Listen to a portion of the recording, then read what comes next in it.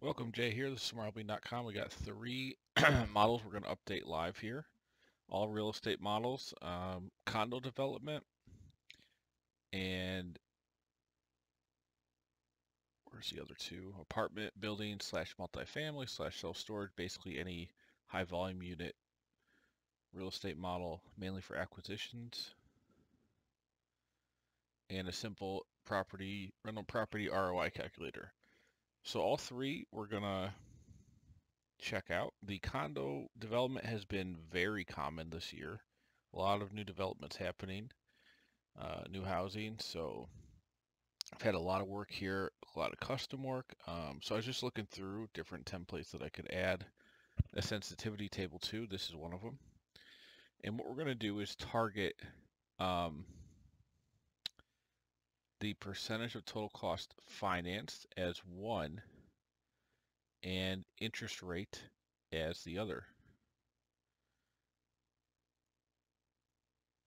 So if you have never done these tables before, it's a little bit tricky. We're going to first target the output we want the table to have, which is going to be the IRR. We're just going to do the LP IRR for the IRR waterfall summary. I think that's the most common thing that most people would have or want to see a sensitivity of. So make this a little bit lighter. And then on the top, we'll have the percentage of total cost financed. Give ourselves a little more room.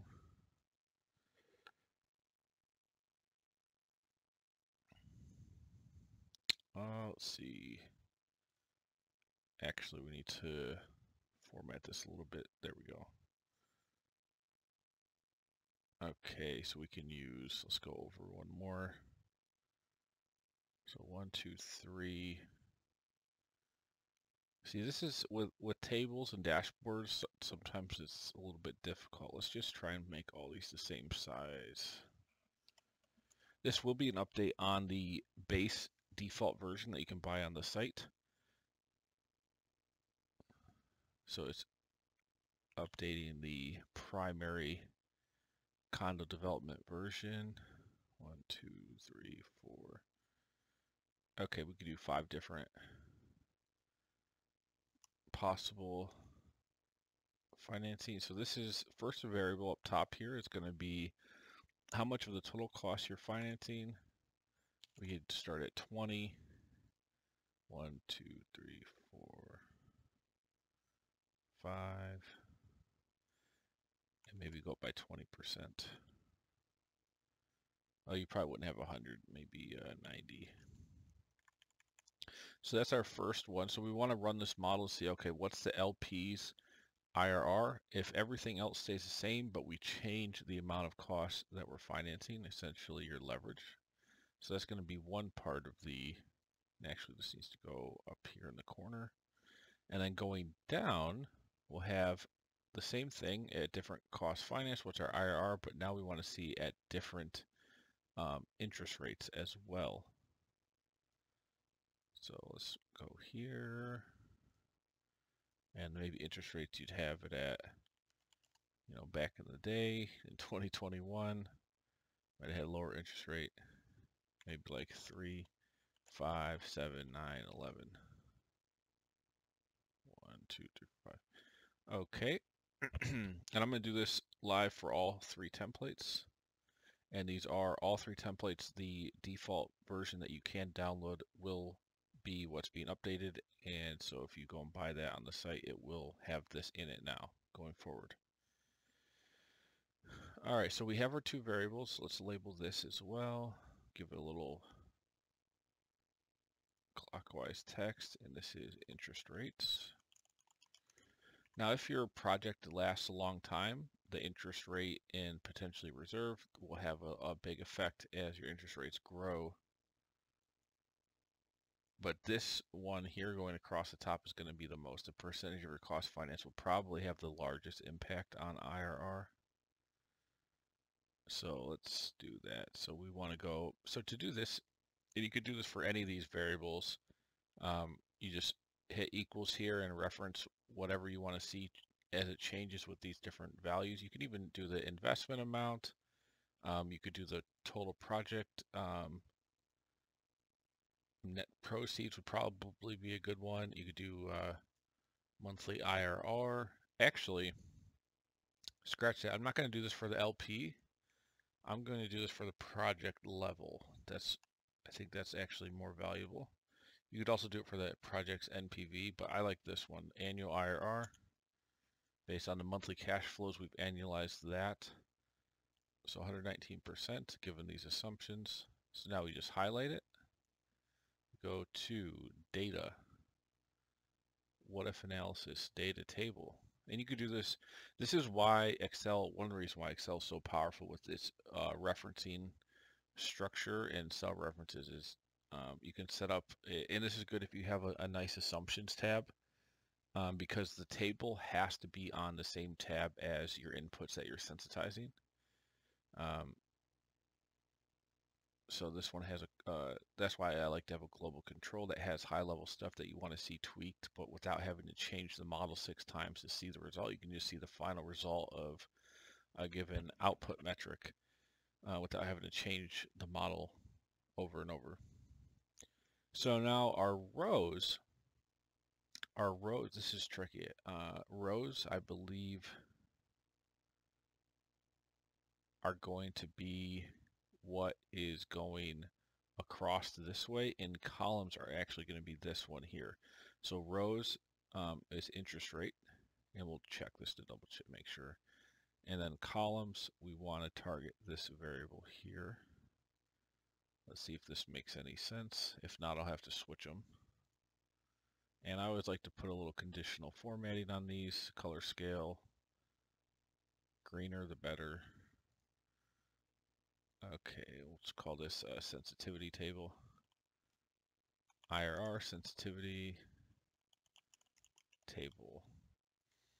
Now you can see how it's already, like if I change this, the model, like it's running this calculation that many times. So if I now change an input, see how there's a little slight delay in the calculation. Like when I hit it, enter, delay, and then it goes. Now if I clear this, watch that will go away. That's how much the sensitivity tables, that takes a lot of computational power. Now watch, instant, no delay. As soon as I hit enter, it's going. So that's why it's kind of hard to add a bunch of these, even though you might want to.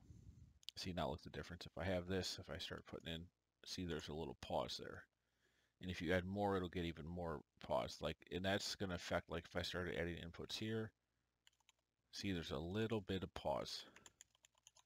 That's because it's trying to run all the calculations in the model to get to this value with all these different things here. And it's just a lot of computation. So I usually only do 1 or 2 in a model. It depends on how complex the model is too. This is pretty complex as far as like all the stuff that's happening outside of these variables. So it's going to take a lot of power to do it. So that's why I'm only doing 1. So you try to think of the most important metric. Now this is condo developments. So I think I'm torn between doing an IRR sensitivity or an equity multiple sensitivity. The IRR just takes time into effect, which is more, if your project's going to take, say, 3 years, this is probably good. But if it's going to be a 1 year or year and a half construction and sell, the equity multiple's probably more important.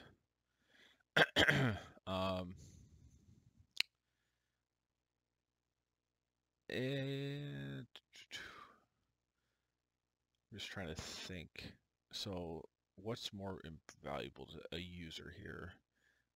And having this video will help you. If you watch this video I'm doing, you could do this for any variable you wanted to. You just re-reference this and then run it again. There's a pretty good, I mean, you've got pretty good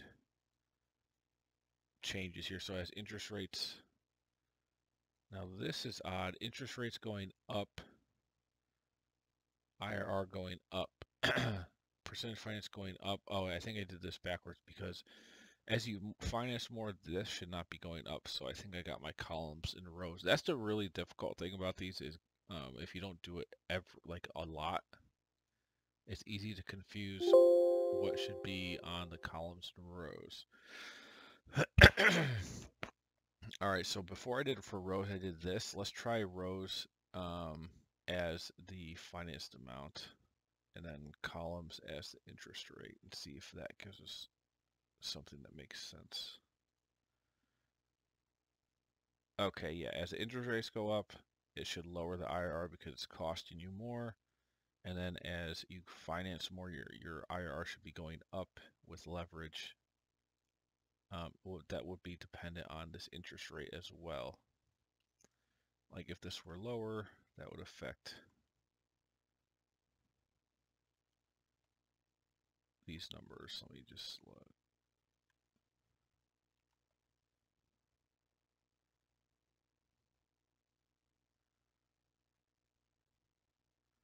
So we want to match. So let's say we had 40% leverage and 7% interest rate.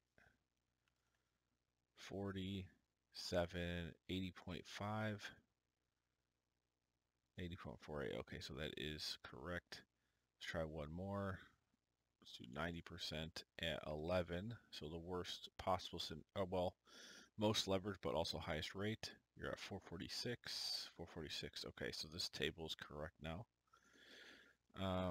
Now, if I wanted to switch it to a different variable here, what I would do is just say, okay, reference this, and let me see, did this just update? In that case, it'd be pretty nice. Then you just set this cell equal to any variable here, and this will give you the updated numbers.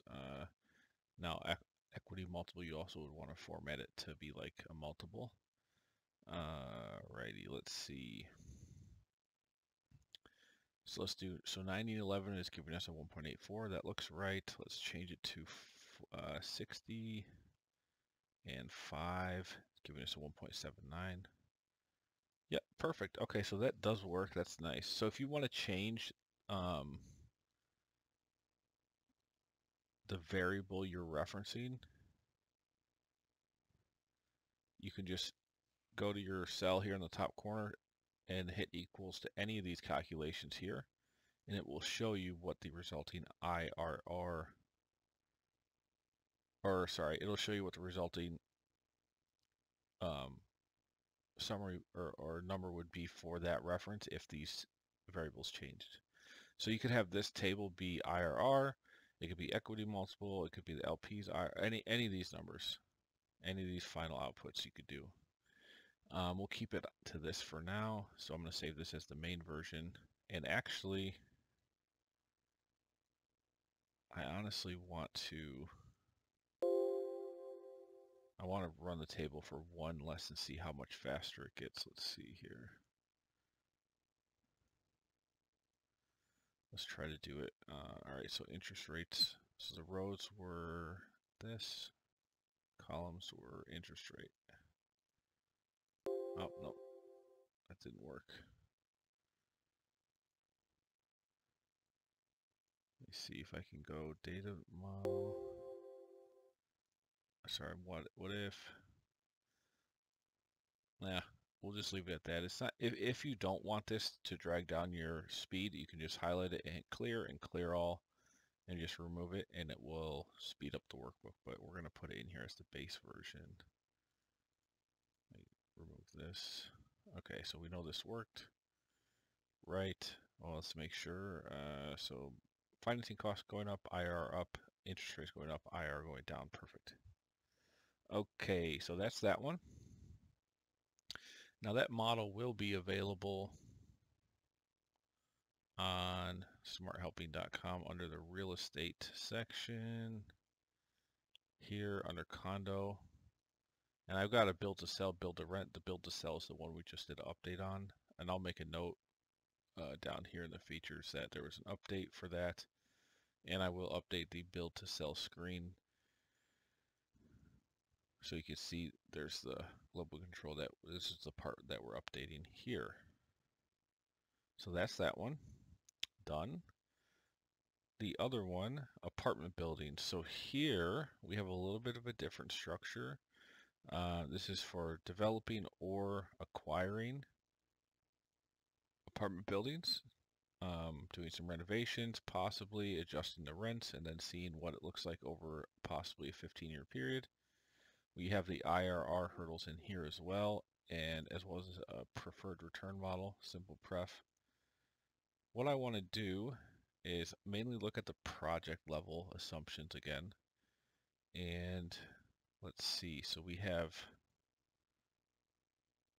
let me see, this one actually has income statement, balance sheet, cash flow statement. I'm just, let's see, did I put in a project IRR? Oh yeah, right here. Okay, good. So this, let's see, what's actually better to use? I guess this one would be good.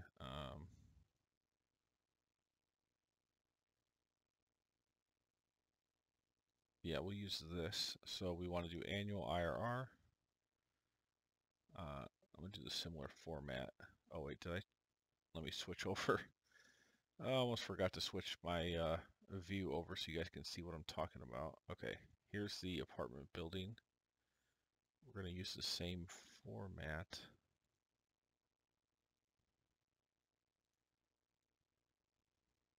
Well, I'll just have to build it actually from scratch. Let's get in here. So this, again, you could adjust the rent rolls that you see here and get an executive summary. It's got income statement, balance sheet. So the project level IRR is here. Is what we're going to use. So, and we'll have to put that on the front page to reference it. So project level IRR. Now this is more likely to last many multiple years, so we'll just do the IRR as our main. But now that you know, you could adjust this if you wanted to any output variable that's on the front page here. So it could be equity multiple with LP or GP or what have you. Here's a project level IRR. All right, and let's see. So we have sensitizing the first variable, which is going to be exit cap rate. Well, this is our number, and then exit cap rate. This is how much you sell the building for, or self-storage unit for, whatever it is, apartment building. We're going to do a 4 across. We'll say, so exit cap rate, the higher the rate, the lower the price. The lower the cap rate, the higher the price. So we'll start with a high cap rate and go down. 12, 10, 8, 6.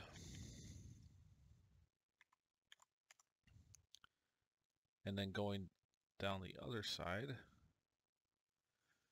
we will do the usage of debt, so just yes or no. So essentially levered or unlevered. And we'll just call it, yeah, we got to use yes or no because that's what's in here. Okay, and let's move this over one.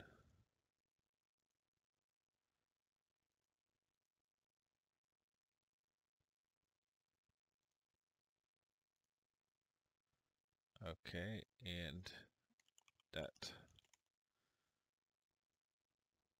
So this is nice to see what happens if you, we'll just keep this only 2, we'll keep this at a regular side. Okay. And you wouldn't really change these, it's just going to be yes or no, and then we'll call this IR sensitivity project level.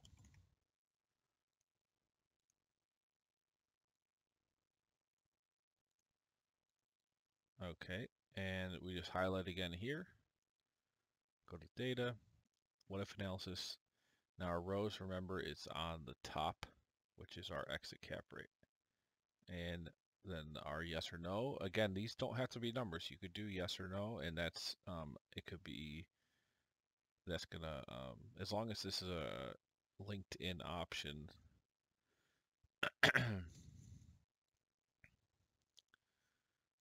All right, we'll put in our formatting and let's see. Let me look at how did we do the other one? Okay, that was the same, just like this. Let's check it. So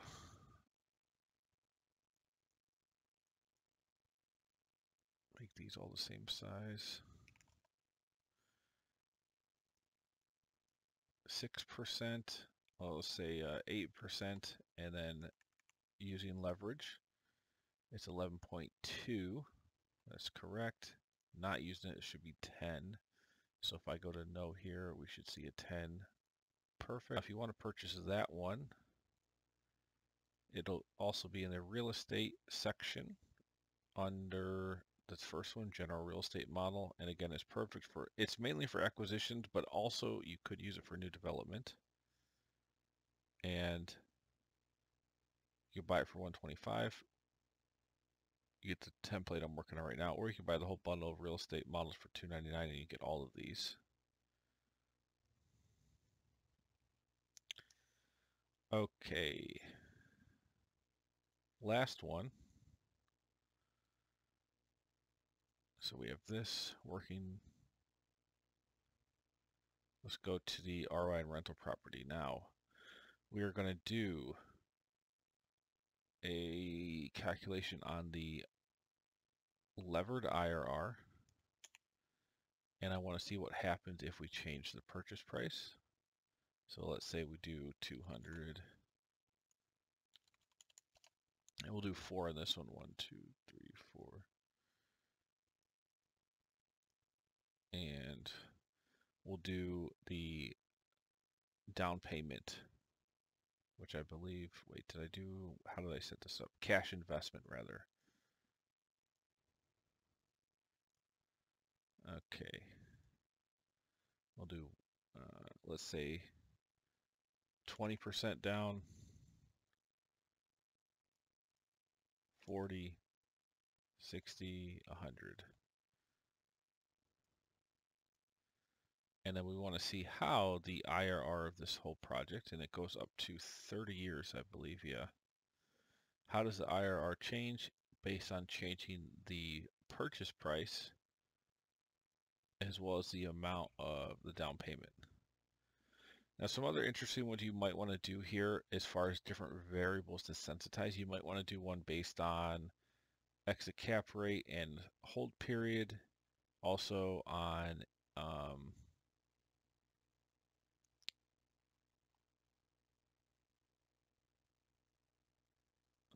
let me see here, financed amount. Where's our financing assumptions? We have a debt, oh, on here. Okay, so you would have to bring, let's adjust this format real quick. You'd have to bring the assumptions for the debt onto the global control, and then you could adjust the interest rate. Okay, so here we go. Highlight data, what if analysis, data table. Rows, again, are your top one, purchase price. Columns are cash invested. Let's see if this makes sense. Whoops. Highlight these in the middle, percentage. Okay, what do we have here? Now why? Oh, because it's the same. Let's say 200, 225, 250, 300. So plug in a number, 300,000, and down payment of 100%. IRR leverage 18.6. So is that there? 20. Yep, that makes sense. Let's say you put half down and purchased it for 250. Okay, now your IRR should be, let's see, where are we at? 15.8, 250, and 50. Let's say 60% down. So you're 14.7 there. Okay, that seems to be working. So we did the right rows and columns. Let's label this. So this is purchase price. This is down payment. Now we can give this a little angle. Underline. And this is our IRR sensitivity.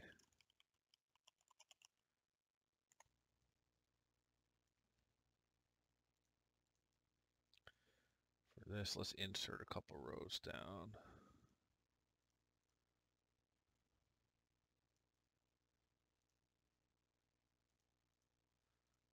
Okay, that's pretty good.